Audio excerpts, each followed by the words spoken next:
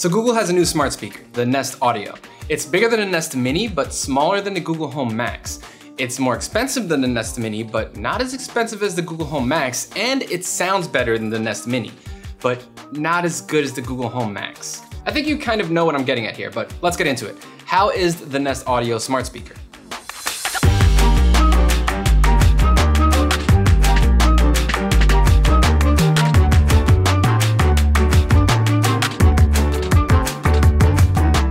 Alright, first let's talk design, because it's been pretty much completely redesigned here. My colleague Lily Katz said it best when she said that it kind of looks like a vertical pillow now, and I have to say that I agree. It stands vertically now, and along the top are the playback controls, so you can lower volume or pause or play music simply by tapping on the speaker. So just like the Nest Mini and the Home Max, the Nest Audio is wrapped in a really nice fabric that Google says is acoustically transparent, which means it won't get in the way of anything that you're listening to. So the overall design of the speaker is supposed to blend into your home, so you can put it in the bedroom or in the living room or in the kitchen, and wherever you put it, it's gonna look good. But there is one place that you can't put it, and that's the bathroom. The speaker doesn't have an IP rating at all, or even basic moisture protection. So putting it in the bathroom is a no-go. Now Google said one of the biggest complaints they got with the Home Max was that it was just too big. And I do agree, it was kind of big. Unless you had a dedicated spot for it, it's not like you could just put it on your nightstand.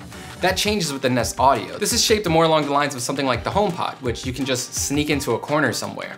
And I have to say that after moving the speaker around, the Nest Audio does kind of fit anywhere. Okay, so by tapping the speaker, you can't switch between tracks, and you also can't activate the Google Assistant. All right, fine, but what can it do? Well, it is still a smart speaker, so a lot.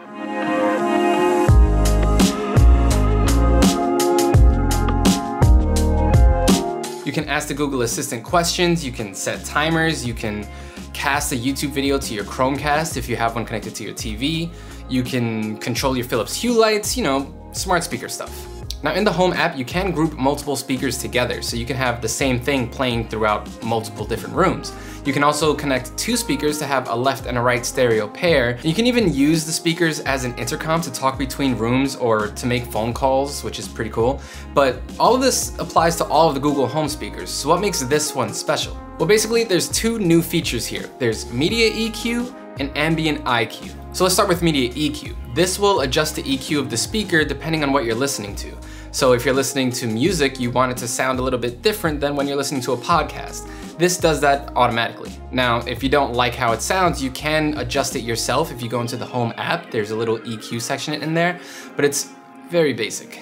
Then there's Ambient IQ, which adjusts the volume of the speaker based on what's going on in your environment. So if you're walking around with a hairdryer in your hand, like my colleague Lily did to test this feature, then the speaker will automatically raise the volume so you can hear what it's playing over the noise. So one thing of note is that this feature only works with podcasts, which kind of makes sense because sometimes when you're playing music, you just want it to be playing ambiently in the background. You don't want it raising the volume every time something happens. Now this is still a Google Wi-Fi enabled smart speaker, so you can cast to it pretty easily if you're using a compatible app. It's completely compatible with all the major streaming services like Spotify, YouTube Music, Deezer. I even found the cast button in my Apple Music app, so that's nice. But you can also connect to it with Bluetooth because this has Bluetooth 5.0 and the AAC and SBC Bluetooth codecs. So that's cool, but chances are most people are probably gonna be using this with Wi-Fi. Okay, now let's talk about privacy because this is a smart speaker with a microphone that you're gonna be putting in your house. But Google really wants you to trust it here. The most obvious step to take is to just mute the microphone. Around the back of the speaker is a hardware mute button. And when you click it, you'll get a voice prompt telling you that the mic is muted. And you'll also see a little orange color, which is really nice because it kind of matches the same orange that's on my Pixel case. But once you do that, it completely disconnects the microphone so that it's not listening to you. And the lights on the front of the speaker will turn orange to let you know that the mic is muted. Another thing that Google is doing is that they say that the audio recordings will be kept separate from their advertising and won't be used for ad personalization. Kind of, in a weird roundabout way. Let me explain. So basically, Google doesn't actually need or use your audio recording. Once it has it, it transcribes it into text. Now it does keep that text and retain the rights to use that information to serve you ads, but it doesn't actually use your audio recording. Plus, you can just turn that off if you want. Now, Google also gives you access to look at all your data that it has. So you can actually go in there, look at it, and delete it if you want to. All you gotta do is go into the Google Home app, click on the little profile picture in the upper right corner, click on Assistant Settings, and then you see a little button here that says Your Data in the Assistant. Click on that, any minute now, and there you go. You can even click on the My Activity button to go further into detail. And now you can see everything. You can completely opt out if you want. You can choose how long Google is allowed to save your activity. You can also just delete any of the information it has per day. Or if you want to get really specific, click on the little 3-dot menu to see even more details or delete specific voice commands. Now, if all of that is too much to do, which I kind of agree, then you can always just do the next best thing.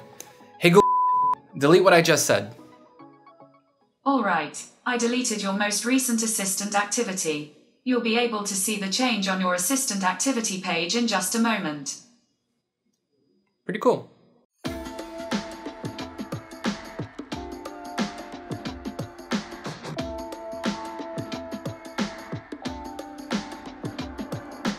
Okay, now let's get back to the fun stuff, because the Nest Audio speaker was designed to be right in the middle of the Nest Mini and the Google Home Max.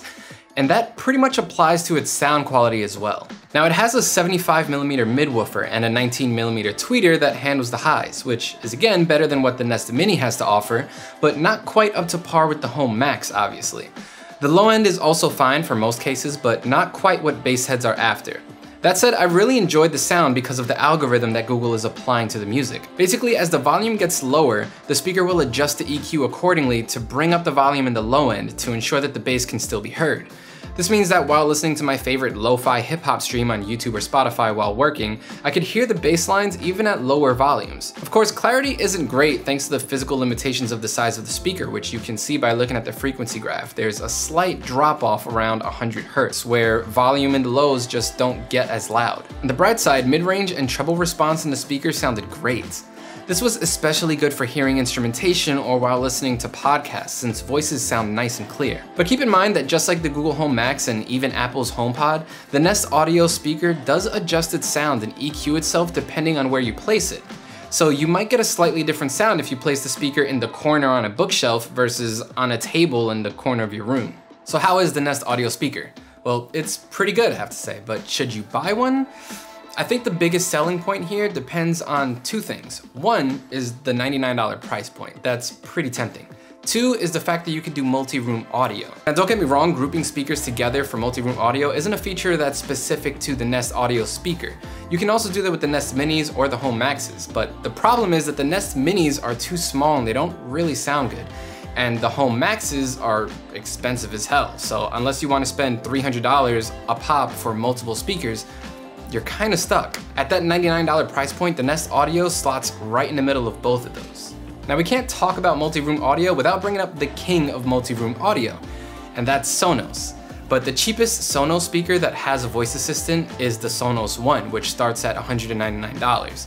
So you can get two of these for the price of one of those, and I think that's very compelling for most people. Now, if you want better sound quality, or if you do plan on building out a surround sound setup for watching movies and things, then obviously Sonos is still the way to go. But if you don't really care about that and just want a good sounding speaker to play the same song in multiple rooms of your house, then the Nest Audio is making a strong case why you should pick two of these up instead.